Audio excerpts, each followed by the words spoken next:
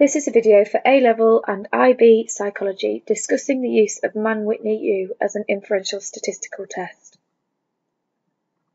So the reasons why we would use Mann Whitney is if we were conducting a test of difference, if we were using ordinal, interval or ratio data, but ordinal is an acceptable minimal level, and if we had an independent group to design. The formula for Mann Whitney U looks quite scary, quite intimidating. There are lots of parts to it, but if you look closely, you can see it's just repetition of itself. So the first thing that we notice is that we have to find total ranked scores for Group A. We also have to do the same for Group B. We then also have to figure out how many people are in Group A and how many are in Group B and times those two numbers together. And then the next part is where we have to look at the number in Group A, times that by itself minus 1, and then divide it by 2. And then for the second part of Mann Whitney U, we have to do that for Group B. So in this short introductory video, we're going to be testing the hypothesis. There will be a difference in the aggression scores of two groups of male inmates at a high security unit relating to the intervention received. So we have two groups, as you can see. We have Group A and their aggression scores, and we have Group B and their aggression scores. So to test the difference, we're looking at the difference between them. We're also going to look at two completely separate groups, so Group A and Group B are independent measures, and the data is at least ordinal. So the first thing that we need to do for calculating Mann Whitney is to rank the data for both groups as though they were one group. And this has been done for you already. Now I want to look carefully at the table because the ranking process is quite complex. So as you can see, we have two scores of 1. Okay, so we have two scores of 1. They would, respectively, receive the rank 1 and 2. However, because they are the same score, they have to receive the same rank. So the difference between 1 and 2 is 1.5. So instead of getting ranks 1 and 2, they get 1.5, which is the midpoint between the two. So that's rank 1 and rank 2 gone, which means our next number will take rank 3. As there is only one score of 2, that's fine. We then have to look at what would get our fourth rank, and we can see that would be 3. However, we have 3 3s. So similarly, we have to give them equal ranks. So rank 4, 5, and 6 are where those 3 positions would be, but they have to have the same number. The middle number between 4 and 6 is 5. So all the 3s get a rank of 5. We're now up to rank 7. There's only one 4, so that gets rank 7. We then have to look at 5s. We've got 2 of those. So they would take ranks 8 and 9. Again, because there are 2 of them, they have to take the middle position. So it's 8.5. And then we only have 1 6, so that would take rank 10.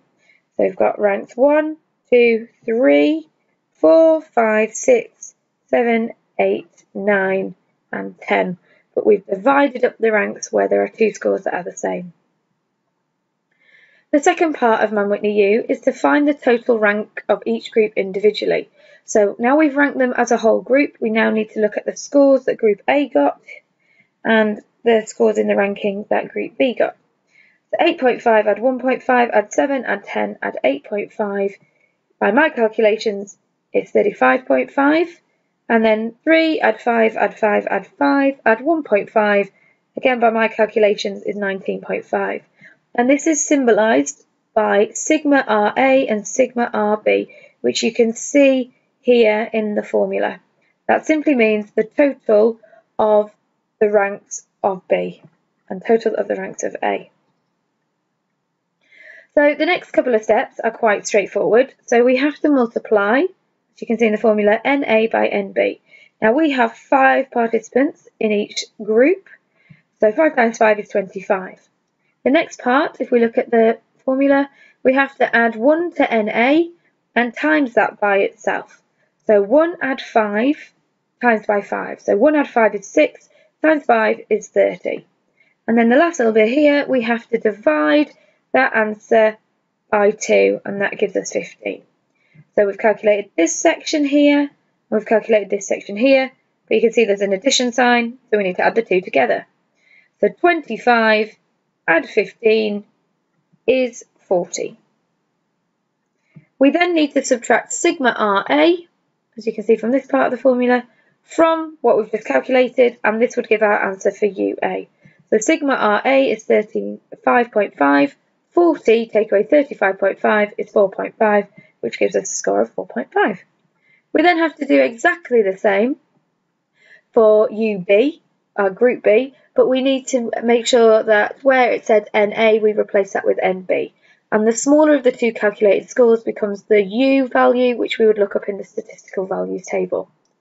So if we have a little look at this, so we're now working on UB, so NA times NB is still 25. Add 1 to NB, well, we've got the same amount of people in the group, so 1 add 5 is 6, times by 5 is 30.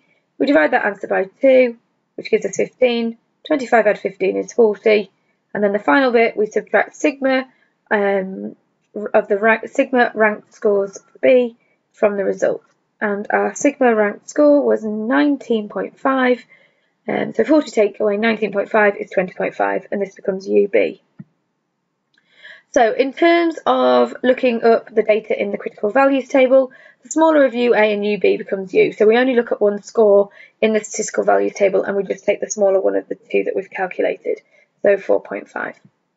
So here we have a very small snapshot of a critical value table, and it's at 0.05. So we're looking at the probability of our results being due to chance at about 5%. And because we had a two-tailed hypothesis, we're obviously using a two-tailed test. So to be significant, our observed value must be equal to or less than our critical value. So how do we look this up? Well, we need to look at NA and we need to look at NB. Both of those had 5 participants. So the score that our observed value needs to be smaller than is 2. Well, our value was 4.5. So what does that mean? Well, that means it was not significant. To be significant, our observed value needed to be equal or less than our critical value, which it wasn't. So because this is the case, we accept our null hypothesis because there was no effect, and this simply means, because we tested it at p.05, that there was more than a 5% probability that the result was due to chance. Because we've accepted the null hypothesis, we need to reject our alternative, okay, because there was no effect and the alternative hypothesis would state that they would be. So in conclusion, there was no difference between the aggression scores of two groups of male inmates at a high security unit relating to the intervention they received. That was a short introductory video to Mann Whitney U for A-Level and IB Psychology.